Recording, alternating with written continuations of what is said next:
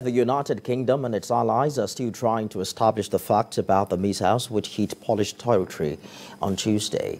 UK Prime Minister Rishi Sunak, while addressing a press conference at the G20 Summit of World Leaders in Bali, says efforts are on to get to the bottom of what happened near Ukraine border. The head of the permanent mission of Russia to the UN said the blast is an attempt to provoke a direct clash between Russia and NATO. According to U.S. President Joe Biden, early information suggests the explosion might not have been caused by a missile fired from Russia.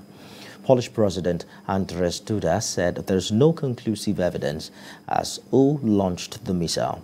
But Russia's defense ministry denies it was behind the blast, saying it's a deliberate provocation aimed at escalation.